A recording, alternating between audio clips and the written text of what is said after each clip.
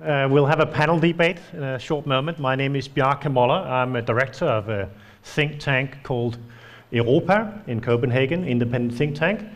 And I'm very pleased to be here for this debate about Europe's growth challenge. It's indeed a huge question. Sometimes you think about growth, you think about we actually are living in a time of very prosperous times, and we actually are very comfortable with our lives, but growth is really indeed a huge challenge for Europe. And there is a big prize coming up for McKinsey, how to solve that. You can participate in that, we just announced formally. But maybe we'll have some economists helping us out. And I think that I would just like to present the panel now. Simeon, will you please be here once more? And then I'll have Philipp Schröder, professor of the business school, just up here. And we'll have Sandemann Rasmussen, professor as well at the business school.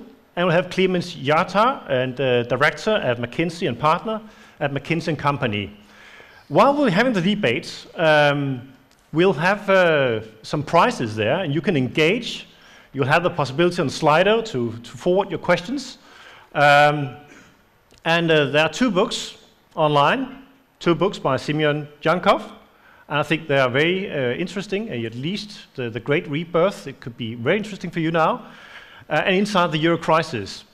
I think it's a good opportunity to have this conversation, and I'll start out with the first one, is that according to all the indicators, Denmark is really performing very well. Why do we have a growth crisis in Denmark? Sandemann, you are, as a former member of the Tax Commission, you've been very engaged in the macroeconomic debates in Denmark. Could you please help us out here? I guess there's kind of a short-term growth problem and a longer-term growth problem. And the short-term growth problem, I think, is coming out of the financial crisis, hit very hard on Denmark, and really has led both to kind of consumers and firms being very reluctant to spend any money. If you compare kind of the resources they have, they could increase private consumption and investment easily, but for some reason they don't want to, and that certainly has been leading to low growth for the past 6-7 years now. And then there's the longer-term issue, which is, I guess, is even more important. How will growth in the next 10, 20, 30 years evolve in Denmark? And there, of course, we can start looking at the numbers. What are the kind of the growth potential in Denmark? And certainly we have already made some reforms, but if we want to have growth at least, let's say, 2% a year, we probably need to have more reforms that can either increase the labor force or can make people more productive, so that the capacity for growth will increase. And going into the productivity is really one of the core questions for Europe as well, because we have a stagnation of productivity in Europe, and it's quite deeply interlinked with the economic growth crisis. You were on the Productivity Commission, Philipp Schröder. Looking outside of the borders of Denmark, what is really the core of the productivity problem for Europe? I think what is at the core, and it's very much echoed in the debate we actually had today and yesterday in Denmark, since we have the government top meeting in Marienborg where we discuss this, and actually tackling that growth issue that Bo just explained, is that productivity is at the core. And if you think about what is going wrong, and I think you sense it already in the talk we just had, is that we haven't harvested all the potential for full competition within Europe. Not all our markets are as liberalized as we tend to believe. And so competition, increased liberalization, increased internationalization turn out to be key in triggering future productivity. And only by opening up and by allowing that productivity boost to ignite industry dynamics in Europe, will you actually see then future growth in Europe. We have actually an interesting question coming up here. How will Europe try to improve the technological innovation? And I can't see it here now on my screen, but anyway, Klemens, Hjartar, you're also into digital technologies, and I think really that is one of the issues also raised in the presentation by Simeon. And there's a very big disparity in performance inside the European Union. But compared to the United States, we're really laggards, aren't we? Well, we are laggards in building technology companies, that's for sure. In many sectors, you're actually at par or even better at using technology in making business. And I think kind of that is one of the key opportunities also that we have going forward. We have already, we can't see it because we're in the middle of it, but we have actually already been through a significant transformation, right? I mean, we have a telco in Denmark that used to have 25,000 employees. They now have 7,000 or 8,000. You have banks that had thousands of branches. They have now hundreds or even less. So we are using technology in some sectors very effectively. And when I saw the charts on online banking, and I saw some of our Scandinavian peers in the very top, it is not just around using online banking. It is also then transforming the sector that's behind. And then you get the productivity benefit that we are looking for. And it's actually going across all kind of sectors. Also the public sector is also becoming digitalized. So, Simeon, have you been studying the issue of the need for Europe to get a digital single market and how that could improve performance? Yes, I've studied the issue, first the overall issue of where Europe can get productivity, and as was already mentioned, single digital market is one relatively obvious way of how you can get there, rather than having this very segmented both regulatory system, but also pricing system, in general segmentation of this market. How can it go forward? Well, it's a relatively new market, so regulations fortunately are not decades or centuries old, so you should be able to change them relatively quickly. And this is within the purview, much of this regulation, of the European Commission. You would think that they'll be extremely excited to do this, and it has not happened. There is a lot of talk. Even yesterday there was a big press release that now we always see it, we are finally serious, we'll do it, and you read the press release, and actually they're not suggesting anything. They're just excited. So there's a lack of leadership as well. Yeah, so in that market it is, to me, surprising. I know from my policy experience in Europe, when this issue was raised, immediately you get a couple of countries that we can all guess. France is always the leader of that says, no, we don't want to be all together. We don't want to be a homogeneous market because we lose our identity, which is a strange kind of comment to make, but somehow it has, surprisingly to me, carried the day in such obvious market integration topics like digital market. And without that, we have actually, it was mentioned that in some sectors, Europe is quite good in adopting new technologies. That's true. We also have some sectors where we are very good in generating new technologies, like biomedicine, for example. We are ahead of the US in many things. But even where we do generate technologies and we have good companies and businesses, I'll finish with that, basically they cannot develop quickly, and they get sold out to Americans or Chinese and so on, and you look 5 years after they established, it's actually an American company. So having 28 different national legislations are really an obstacle. Yeah. Hurts. Philipp. Just out of curiosity, I have the benefit of being a naive research economist solely, so I can ask this question because it strikes me that the way you view it and you explain to us the dilemmas that we realize digital technologies come our way, and then a political system can ignore that. I mean, it's not going to go away, right? Automation, digitization is going to happen anyway, with or without Europe. So what is the mechanism in your view that allows politicians to look the other way and hope it stops?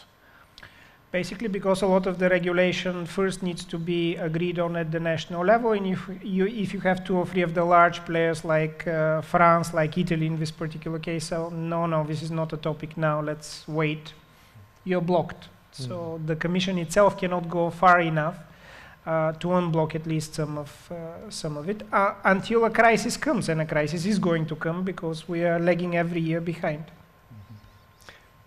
Bo, Sandemann, the question on welfare, the level of the welfare state is one of the questions actually here also raised, in several questions. Is the level of the welfare state an obstacle towards growth?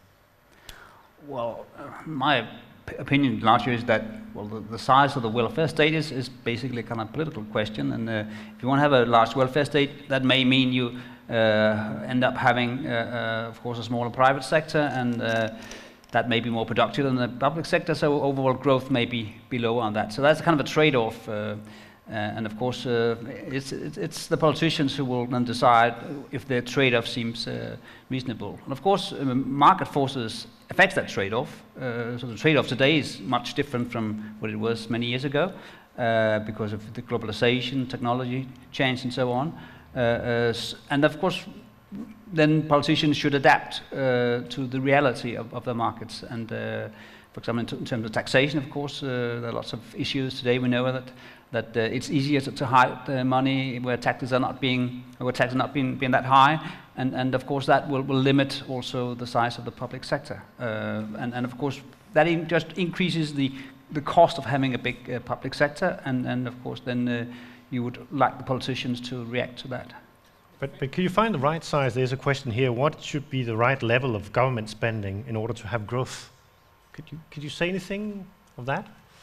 So there are a number of academic studies that look at the interaction between public expenditure, public financing, and various measures, mostly economic measures like economic growth, productivity, and the magic number among middle income and rich countries, which is where Europe is basically between 40, 42, 43%. So a lot less than Denmark, somewhat more than Bulgaria, but basically your government should be reducing expenditures.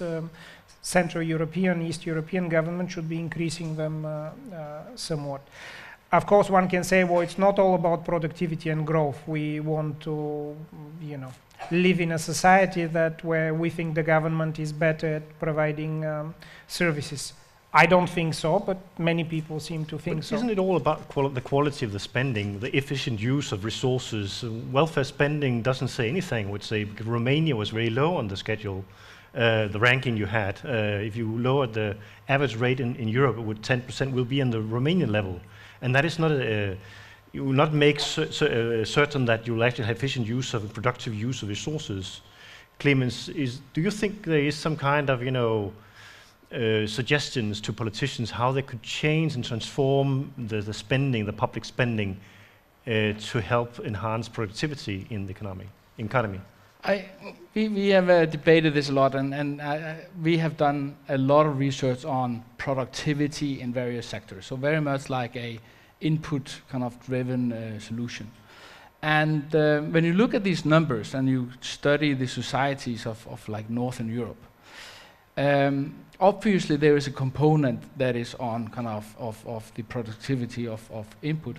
But to me, there's also a larger and larger share that should come from ambitious target setting, and say, why don't we say that we are going to make it a goal for us here in Denmark to have an average length of life of 85 years, kind of 5 years plus. We will be able to achieve that in the next 15, 20 years. That would give a hell of a lot of meaningful goals. It would give goals on education, it would give goals on technology, it would give goals on kind of some part of equality. So instead of just saying, I'm going to make school teachers 10% more productive, or I'm going to adjust kind of things in the system, then say, we will actually put out some ambitious goals for us and drive very specific kind of reforms from that. That is the kind of methodology that I'm getting more and more appealed by. You have a short comment, Philipp? I wonder if it is it's important maybe to distinguish between public expenditure and public provided services. So you can probably have quite a sizable state, but the state buying that service on the marketplace. And that is a very different economy, very different dynamic to productivity than the state trying to do everything itself. So like the state doesn't create their own computers because they need computers in their works, they buy those. Hopefully not. So the state can of course interact more with the marketplace in most European countries, and I think Sweden is a wonderful example of experimenting in a Scandinavian type model, experimenting with buying services on a marketplace, and that has impact on the efficiencies you get. Absolutely.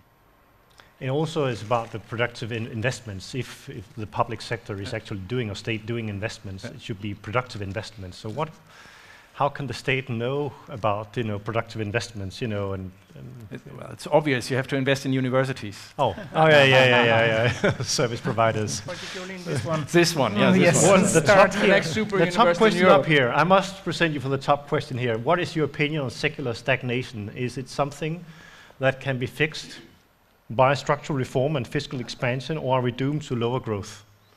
Bo, that must be a question for you. Okay. And Well, it's by Christian up here. Yeah. Well, basically, if you look at the determinants of long-term growth, that would be really productivity.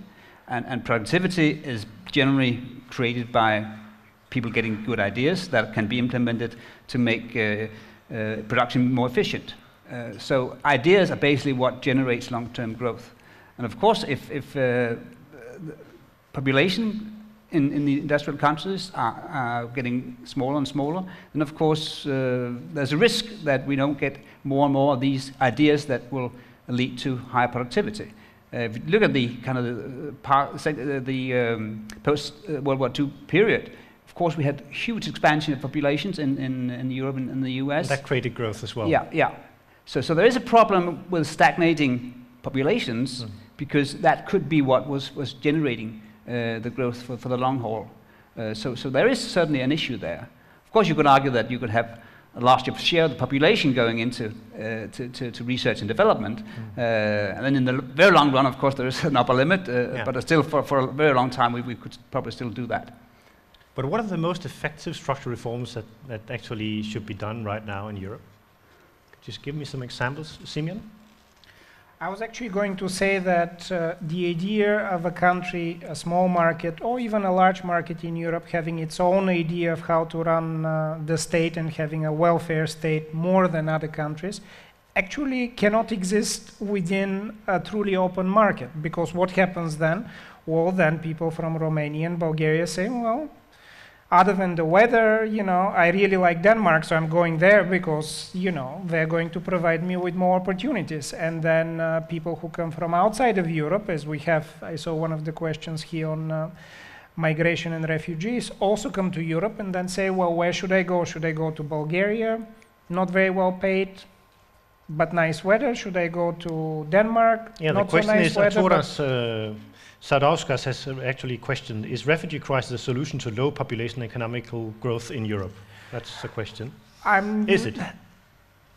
In my view, it is, although this is a very hotly disputed view, so if I was a politician at the moment, I would probably not say it. But I'm listening to politicians and saying it's trouble coming, and it's high cost for the state, welfare benefits, look, we just, et cetera. The previous discussant made this point that if you look at long-term productivity growth, it's basically more and newer people coming into high productive industries. Well, we don't have many people in Europe now. You can have some movement from Eastern Europe to Western and Northern Europe, and that's happening. But if you suddenly have an infusion of a couple of million people a year from outside of the Union to Europe, suddenly that can create the type of labor mobility that Europe lacks. It's not going to be immediate, however, because just the number of people is not enough. They have to be trained, they need to know the languages, they need to operate within an environment that is productive, and that takes some years. Boom. Yeah, of course. Yeah, sorry. Be an economist, I could agree on that, but of course we also have to consider the political issues here. And just taking Denmark here, well, it would be easy to find a majority against further immigration in Denmark for probably for other reasons, because probably think they are too difficult to integrate in the Danish labor market and Danish economy. So there is a potential, of course, but it's not easy to actually to reap that potential. And I'm quite sure that in many European countries today there's a kind of an animosity against the immigration flows that we're seeing at the moment. So it is a tricky question, and there is a potential, but I'm not that optimistic. Without labour market reforms, you can't really. It's difficult to integrate. We have a closed society in some way, cultural terms as well. You recognize in Danish debate, if you talk about labour market reforms, you would even see some politicians backing off. Well, now we're hurting our ethnic Danes to integrate these refugees, and well, certainly someone would be against it. So there are political issues there that are important. Philipp? I think to add to that, basically to full circle to your question, sort of what are the most effective structural reforms, I think what economists often ignore is the timing of when these reforms actually work, or when their impact comes. So if you take, for example, Simeon's proposal about the digital market integration, that impact will be extremely swift. US-European free trade agreement that has an extremely quick impact on creating productivity and growth. Now, investing in human capital, it's going to take 25 years before you see the impact. So, and that's in a textbookish world, you don't worry that much about it, but I think in a political world that matters. And here migrants in some sense can be a quick fix, given that it is the right human capital composition. And that, I think, is an open question. I have no idea if the migrant flows we can attract in Europe have the right human capital characteristics or not. There are also studies, economic studies done on this, and actually the phenomena is when they're coming in the bottom of the market, actually the local salaries also are rising for exactly. Domestic. Okay. So I think what we need to think about is that our world is going to change quite significantly the next 15 years. So from a technological point of view, it's going to change much more the next 15 years than it did the last 15 years. And in the last 15 years, we had the internet, we had mobile phones, we found the genome, or kind of coded it, decoded it. So the change we will see is going to be quite... Robotics, automation, it's going to be quite sensors. staggering across all sectors, which means that we will have a relatively fast impact on the labor composition that we need. So if you look at the sectors that we have if you just take it a Danish perspective, right?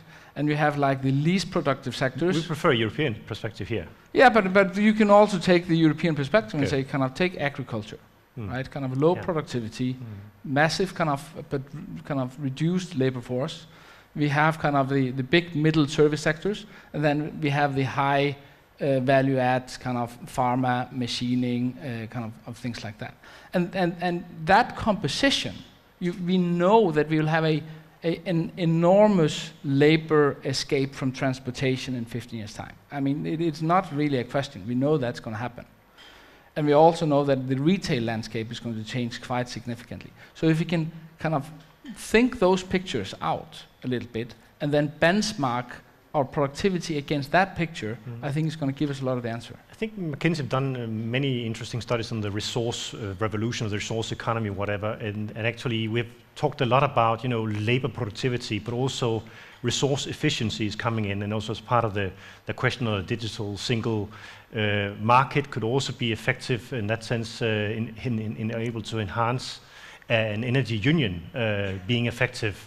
That people have knowledge about the consumption they're actually at the home or at the labor place or workplace, or it could be the transportation, whatever. So information, digitalization, and resource efficiency is coming together in some way. Yes. But how can Europe do something that really matters in that field? Well, I think that comes back to what we said before, target setting.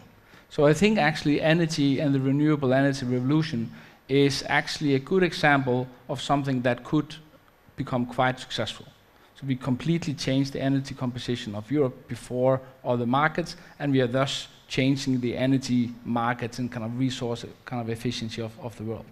So setting targets for the energy sector, setting targets for kind of the digital trade in Europe, and setting targets for health, if we are able to do that and agree on that kind of targets, and also have targets that the voters actually would like to have, right? Let's not kid ourselves and kind of put austerity targets that the voters don't want to have. Let's put out some attractive targets for everybody, and derive things from there. So we want to take painful targets in Europe? Actually. No, but you need to have meaningful targets. I guess.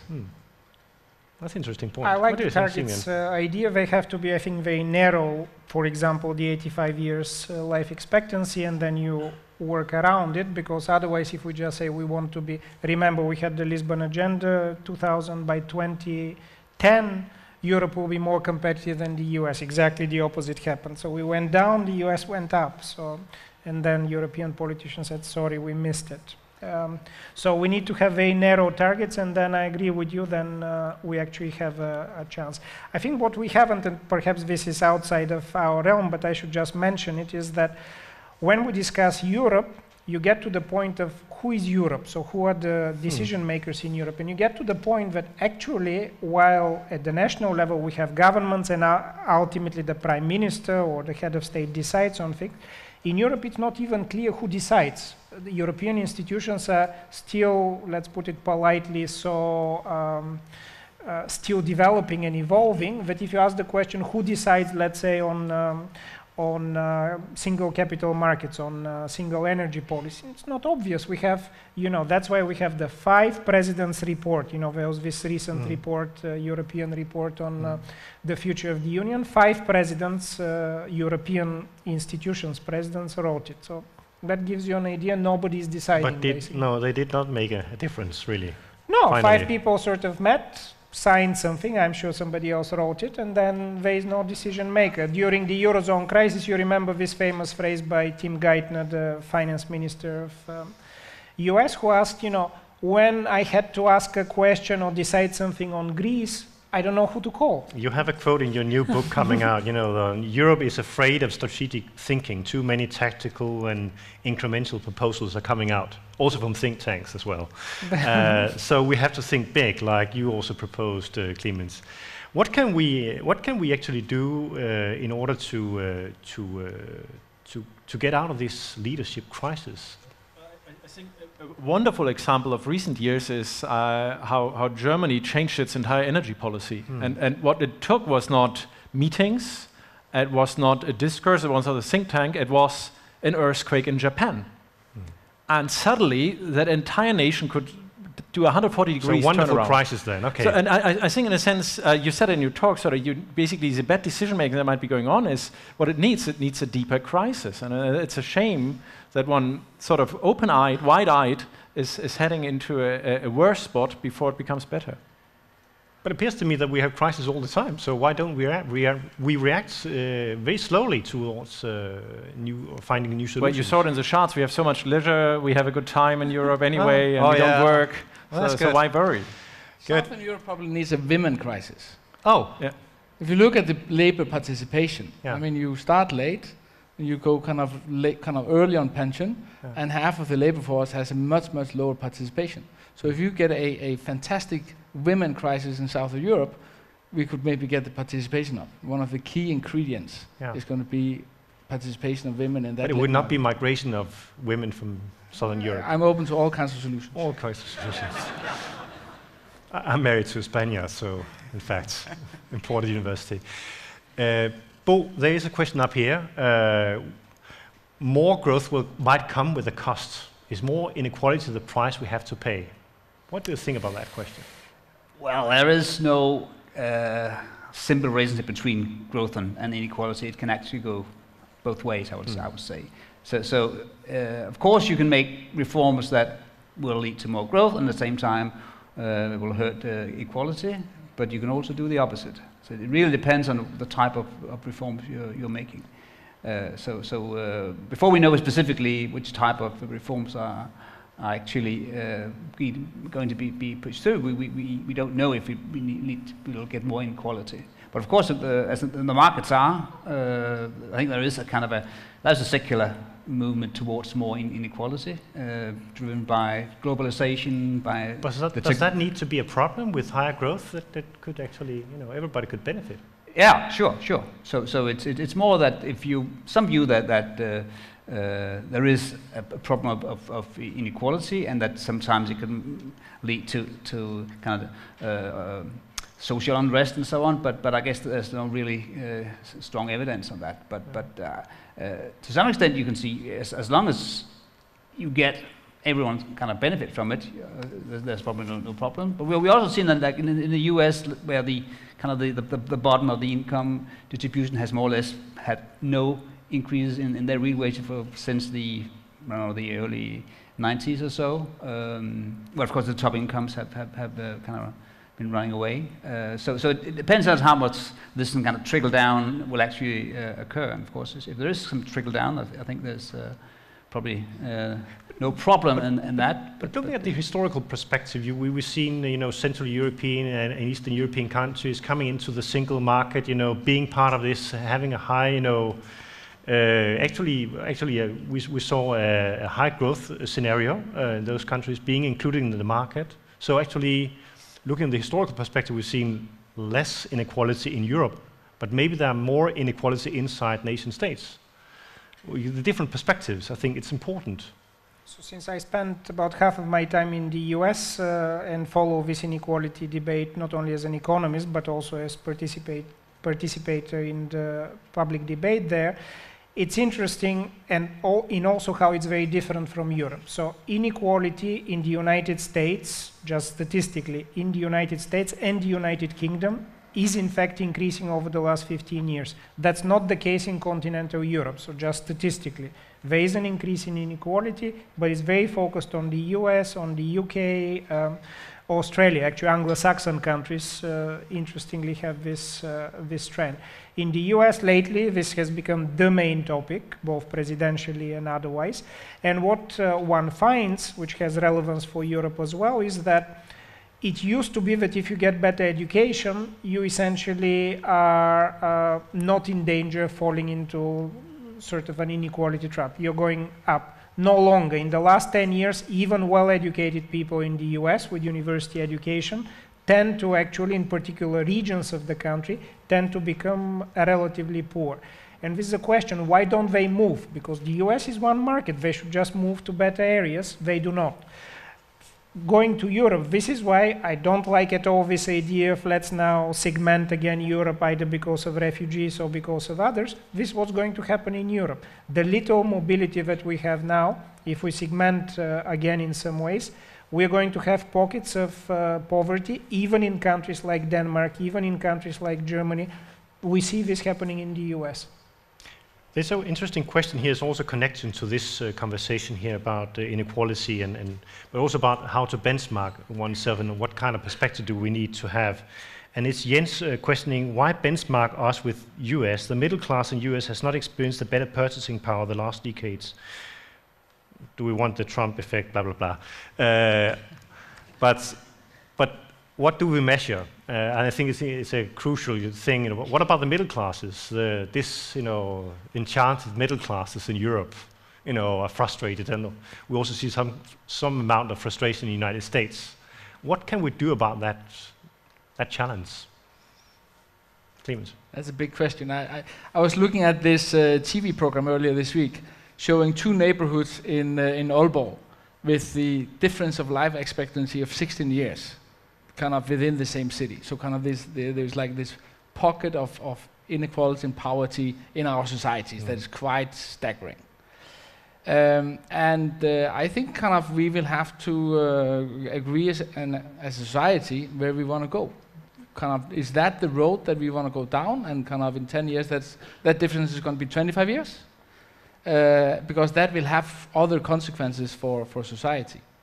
So I actually don't have any kind of really good solutions for that. But the big question is actually, we had this idea of progress that actually our kids would come out better than ourselves, and this is, there is some certain amount of crisis here because of many people feel that their kids are not coming out better than they, and their lives getting more complicated, etc., etc. But they probably feel that way because it might be that way. I think it is, absolutely. I think kind of this is a matter of transparency, education, and granular measures to try to stem against this. But sorry, just to add to that, it's not that they thought that it's not only that they thought their kids would be better off than there, they also knew the way that their kids would be better off than there, which was through education. And now what's happening is, not to alarm the students among you, that even with better education, you're actually not guaranteed to be better than your parents. And that's very, very by now prevalent in the US. And it seems in statistics to be actually starting to seep in Europe as well. So education doesn't buy you anymore the ticket to prosperous life. Yeah. I wouldn't believe I would say this, but there are serious economists that start to wonder if we are measuring progress correctly, right? All of you know this debate measuring about growth correctly is one of the questions up here. And quality, how should we adjust for quality? The sort of health service I can get today is much better than 10, 20 years ago. Even so, income-wise, I might still be stuck in the lowest end. I think the big issue between 10 years ago, what we have argued in the US, what is the difference in the US is that those that are high productive individuals can afford to buy the services from the low productive individuals. Well, in Europe, we have installed our societies so that we cannot afford to buy the services of the lower productivity individuals and force them so to be out of employment or whatever it is. And I think that's where the structural difference that could be tackled in Europe eventually. Bo, do you want to have a comment on this? No. No. I think I'll open up for some questions from the floor, actually, because there's one conversation going on here and someone is calling the phone.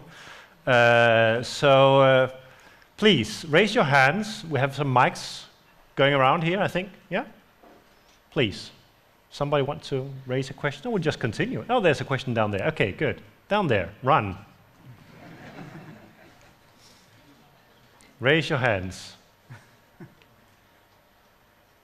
Good. And please tell us, what's your name? You have yet to discuss climate policy within the European Union, which is a topic which most of the European countries agree upon. Is this a potential area where, when we all agree, we can all work towards a larger goal, as the man from McKinsey argued? I forgot your name, sorry. Klemens. Klemens. Oh, Klemens, yes. But should we discuss climate policy as the target, sort of this bottom line? I mean, suddenly the Danish government is cutting subsidies towards what's it called, energy policy and the havvindmølleparker, sorry. Yeah. Is this something where we should say climate policy, we all agree, let's work towards this goal, and then we say mold the economy to fit this goal, that we need to reach a certain target or threshold? Okay, please. I think that is my opinion. I think that's a great idea. I think that is a goal where we have a majority of society that actually is worried about. We have scientists, a large majority of scientists that actually support the theory of human caused of global warming. We have technology that can help us get these goals. We have a geography that means that we are a little bit low on oil. So there are many aspects here that says this would be a really good, meaningful goal for Europe that would help us to actually create economic and labor transformation. So I completely agree with that. But yeah, please. If I may add, it gets again to the point of how decision making is made at the European Union level. So we gave the example of nuclear power in Germany, a great example, but one government, so Angela Merkel basically decides, does it. It seems to now gain more popularity among Germans. In Europe, we work on nearly every issue by consensus. So it's enough for one country to say we're against it, and there are at least two countries that I know that are against it. Poland, because of coal, and the Czech Republic, because they generally like to be against whatever the rest suggests. Okay, good. So we need a different decision-making process as well. Other questions out there? Oh, you're not timid here. Okay, good. Please make it short. As I heard it, increased economic integration within Europe could be a solution to some of these challenges we face. But at the same time, we see Austria, Le Pen in France, Coburn in UK, and generally in all European countries we have the far right or the far left who are against globalization. How should we challenge these perspectives? Okay. Someone might add something to that? I share that frustration. I think it has never been as easy to create an anti-EU argument. And it's surprising, and in particular in countries that have been the big winners of European integration. In a country like Denmark, I think it's the 22nd richest country in the world this day today. without any significant natural resources, no huge industrial base. There's nothing special about the country. Number 22 in the world ranking, right? Oh, it's a German speaking, The great universities, exactly. So obviously, what is driving that is the ability to integrate this economy with the global marketplace, and that is predominantly the European marketplace. And it's surprising me. I think maybe it's our fault as economists that we are not good enough at explaining why integration is useful for the economy. So more research then, okay. Well, yeah. Bo, could you explain? Might be right. It could be. Well, I guess you could also argue that the way the EU handles its policy administration could be sharpened somewhat. And I guess if we could cut somewhat down on the red tape in the EU, that could perhaps create a better environment for making EU also a more active player in this. If I may on this one, okay. So it's a red tape story. It's you make it sound as if in Denmark there's no rules whatsoever. In Denmark, as a state, for instance. The state saves my money, so I have money to go on a holiday. I mean, how much rule is that? You like that? No, I say so. It's we have this. These and the red tape story is also something about the single market. You know, they actually cut a lot of red tape around Europe. Yeah, but so the story goes, all the European countries would be total anarchistic free market economies, and it's only because of Brussels regulation. I think the contrary is true. Every single European country has a bad track record of doing silly regulations, and Brussels at least tries to harmonize it somehow. What do you think, Bo? Yeah, but there's still a lot of animosity in the various countries that they think there is a lot of waste going on, So if we're going to have a more greater desire for European Commission to play a role there, I think each individual country, the citizens there, should be able to see that what is done there is actually meaningful and not just seen as a waste of resources. Okay, what's my add? I think it is worrying that you mentioned some countries. For me, it's worrying that even some of the biggest beneficiaries of EU money, like Poland, like Hungary, like Slovakia, have turned smaller countries, perhaps in the bigger picture, but they have turned very nationalistic. Austria as well. Actually, in studies across the EU, who has gained so far the most from integration, it's actually Austria, because all of Central and Eastern Europe opened at some point, looked where to invest and how to do it, and Austria was right there, sitting pretty. So it benefited a lot. And to see Austria now turning against the European Union is quite striking, but not that populism, because it's populism, it's not just nationalism, it's pure populism, comes because of two reasons: this rise of inequality, or in general feeling that something is not quite working in Europe, together with a fairly stale political system in a number of our countries. So Austria has been But around. finally they got a green, unknown president. No, that's what I'm saying. So, but there were two parties there, highly corrupt by world standards, not just by Austrian standards, and somebody actually managed to win over them. We should be happy about that, because corruption in politics in Europe is, maybe not in Denmark, in the rest of Europe, is actually quite high, and some change is useful. Have a last question here from the floor, okay? Somebody? Yeah, please. Just speak up. Okay, so I'm still wondering. You have to shout loud, because it's so. We'll repeat it. I just asked Simeon. No, so I was wondering about this. I think we'll just wait to the microphone. Nobody can hear you back. Yeah. Please. No, I just wondered how I could get a job at one of these top universities. So I know it's going to be difficult, but so you have this statistics with the US being predominantly in the picture, and then the question is, what can Europe do? Do you have a suggestion for what Europe could do to make its own ranking, I suppose? Yeah. Perhaps an even more productive solution. So I've worked as was said, I've worked for a bit at Harvard. I now work at LSE, so I've seen some of these universities. What is the difference between them and most of continental Europe, I would say? There is a huge, relative to most continental European universities, there is a huge focus on research, very well paid. So it's not, universities are thought mostly to be research places, and then you teach, and then the students learn not just in class, but they learn basically by being part of this research environment. Most of continental Europe is you teach, and then if you on the side do some research, that's great, but it's not really the main thing. So focus a lot on research and internationalization. This is always a big part of just bringing new ideas, and Europe generally is lagging very significantly behind that. It's also competition, you know. Well, it brings, that's right, new ideas, competition. Exactly. You're right. One question here, last one. I noticed that not one single member of the panel has mentioned monetary policy or European Central Bank. Good, then we'll have the question. Does that mean that you consider monetary policy or the zero interest rate policy or quantitative easing for absolutely useless in the context of economic growth? Okay, Simeon, you'll have the first one here. I have a contrarian view. Yes, I think it's absolutely useless, and in Europe it was done late and it was done badly, and now that it's done badly and late as most European policies, we're doing it a lot more than we should before we turn the corner. So generally it's not the right answer to Europe's problems. And what about the Americans? They did it fast?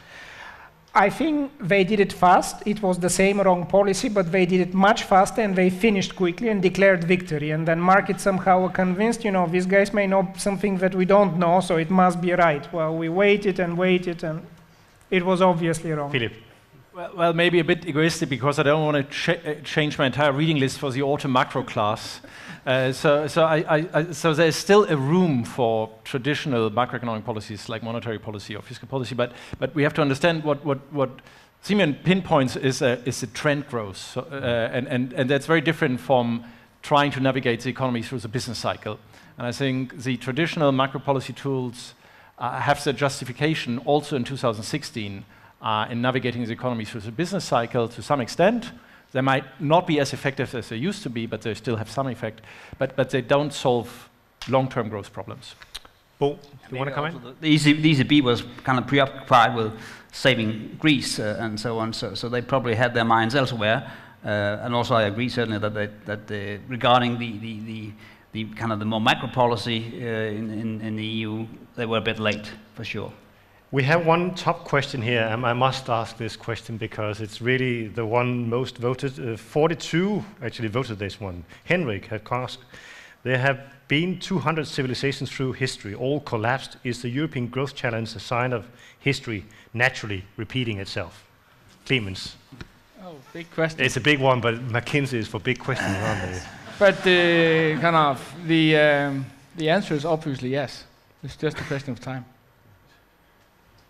Okay. In the end, we'll all die. What do you think, Simeon? I'm actually more optimistic for a change on this. I think, fortunately, Europe is multicultural. You can enter Europe through many ways, no matter how many walls we try to build various countries. And it's still very attractive for basically the rest of the world. So we will be renewing ourselves, so to speak, simply because there are many other people in the world who still want to come to us. And as long as we have more people and we provide some reasonable policies to let them in and integrate them, I think that we will not only grow, but basically experience good lives. Philipp, you formerly worked with McKinsey. I can't really, sorry, but now you're an independent researcher. Do you subscribe to the doom and gloom argument of Klemens? Well, sorry, Klemens. Yes, I actually agree with both, because I note that out of these 200-something civilizations, a lot of them were European. Yes. So this, we might be facing a collapse, but I'm sure that if we just wait long enough, Europe will be on top again. Bo? I'm pretty sure it won't happen when any of us here will be alive, but well, there's always a risk for that. And if you look at the way the world has developed, it's only the past 200 years we have any growth in the world, and well, it may not last forever. But what about the Brexit? That's also a question, and that, as Hjartar Sadauskas, once more, Eastern European name, it's wonderful. Will Brexit start a contagion in Europe? That could be detonating this trend towards the final end. Clemens. First of all, I think Brexit hopefully is not going to happen. Okay, good. I actually think so. But if some of the brokers kind of agree with me, No, but there is something around, if you think about the big dynasties of the world that have lasted kind of centuries, the current European construction of governance, leadership, and so on, is not a construction that's going to carry many, many centuries. That does not mean that we won't be able to improve it and change it and so on. That's obviously going to take time. But obviously, if Brexit is going to happen, I think kind of what we can hope for is that would be the crisis that we need to do some reform. So we get enlightenment so after I'm hopeful that if that would happen, we could actually use it for something good. some kind of new European renaissance after the terrible Middle Ages. Renaissance, but at least kind of that is a proper cause for self-reflection. Philipp.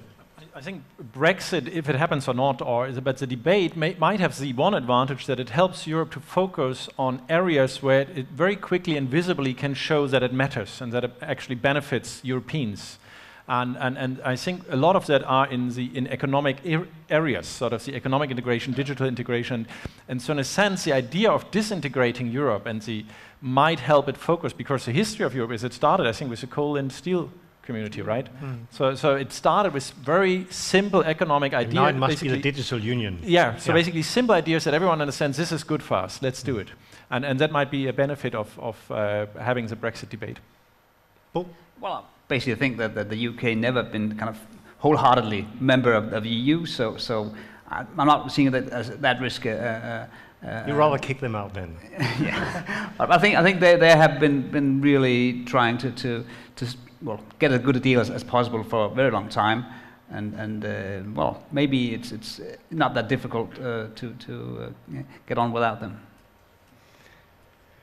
What would be the suggestions if you should go really have three answers to the European growth challenge? What would be the priorities? What would be the main priorities for you in order to solve the crisis of growth and the trend towards stagnation and an older, aging Europe, even becoming Japanized? Simeon. I would say single digital market first. It's easy. You can do it literally in a couple of years. Single capital markets, we haven't discussed much, but a lot can be done to just finance new companies, new innovation. And number three, I would say it takes a long time, but changing our educational system, particularly university educational system, to be more flexible. So less lecturing, more integrated process of let's figure out how things are. Klemens. I think technology is going to be a key. I think kind of that's going to be such a large change factor in the next years. So it's not only about digitalization. It is digitalization. It is genetics. It is kind of biomedicine. It is kind of automation and production. It is a technological broad revolution. So I think kind of if we can embrace that, then that is going to be something that is going to shape most of the sectors that we actually need to kind of reform. So I think that's going to be a very, very large enabler. And then secondly, I think we should remember kind of why Europe is actually such a great place to live in, and cherish those values, which is kind of unbelievably strong. I think we should be really lucky that we're living in this part of the world and have a positive outlook on growing old in this part of the world. So good, positive minds. Bo, I'll just jump. Well, I guess reforms will be important. And what kind of reforms? Yeah, well, just as Simon's presentation showed, there's a great variety of problems within Europe, and therefore certainly one size fits all I think won't do, but each country will have to consider reforms. Of course, the countries where they have very low number of people in the labor force, they should consider, well, what is the problem here, how can we address that? That may be cutting taxes, in other places may be done differently, but certainly reforms that are kind of tailored to the specific problems that are most pressing in the different countries, and that was kind of the most important. I think there are lots of obstacles to growth in Europe, and lots of rigidities that could be removed. So I'll certainly pinpoint that as what is the biggest rigidity? Pardon? What is the biggest rigidity? Well, it's in anything from like pension ages to labour market regulations that can be liberalised and make it really a truly also a European labour market. I would say that. You'll have the last shot. Well, I would think the most complicated is probably the human capital investment that Simeon also mentioned, and that is, I think that's where there is the most to harvest. But more shorter-term goals, I think, would be, I would take the point we had in our panel right now, is sort of the public sector development. So getting the public sector more efficient, higher productivity, that frees resources in the economy. And there's, I'm thinking healthcare, care of the elderly, and so there are actually a lot of efficiency to get there, and that will be very important for creating growth in Europe. And the last thing, the simplest thing of all worlds is TTIP. It basically comes for free. You have to struggle down some special interests, but it will boost our innovation ability, our productivity ability, and it will probably also trigger automatically the digital development in Europe. Okay, thank you very much to Bo Sandemann Rasmussen, Philipp Schröder, Klemens Hjartar, and Simeon Djankov for this wonderful conversation. And thanks to all of you for listening here. And I don't know, I want to give the word once more to Per. Please come up here.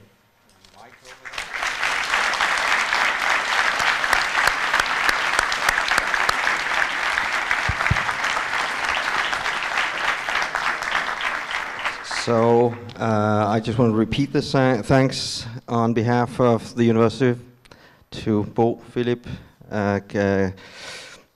Klemens, Simeon, for thought-provoking. Well, I have to say you didn't quite get to answering all the questions that I sort of thought I cleverly put. I thought the one on, I think Philipp actually got off the hook a little bit too easy on the, where you sort of say, well, yes, Europe is down the drain. Yeah, well, they're probably down the drain, but eventually.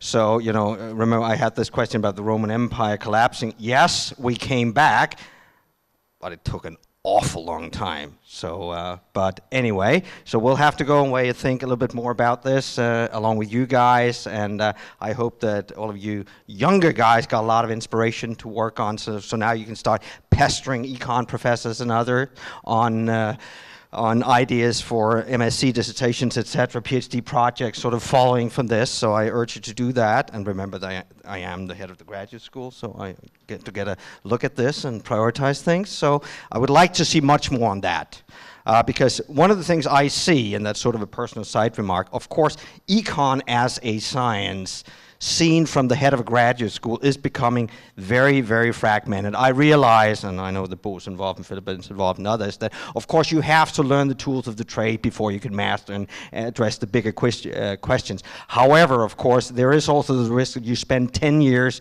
getting into the nitty-gritty of too much detailed methodologies. So sometimes I get the idea that there may be too few sort of projects opened up to sort of address bigger questions. So that's just a thought. Anyway, that's not your fault. So thank you again. I think we should give these guys a warm round of applause yet again, and then I'll give the word to Bjarke for some final remarks. Boris. So big round of applause for these guys.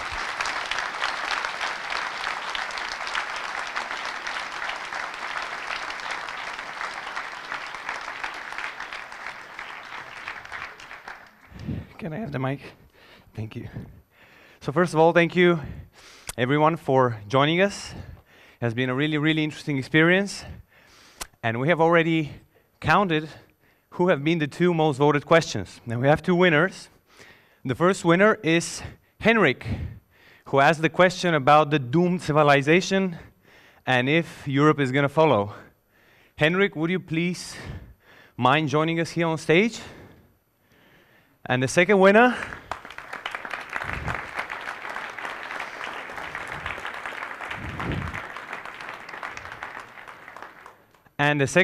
is Marcel for asking the question, whether growth may actually come at a cost. So this is the second most voted question. Round of applause to Marcel and to Henrik. Congratulations. So we have these two books. So The Great Rebirth, Lessons from the Victory of Capitalism over Communism. Congratulations, Henrik. That's for you on behalf of Professor Simon Djankov and as well Faka. So you also have the opportunity to have it personally signed by him. Marcel, you have the honor to get one of the latest books of Mr. Simon Djankov, which is Inside the Euro Crisis Eyewitness Account. Congratulations. Let's give them one round of applause for asking the provocative questions.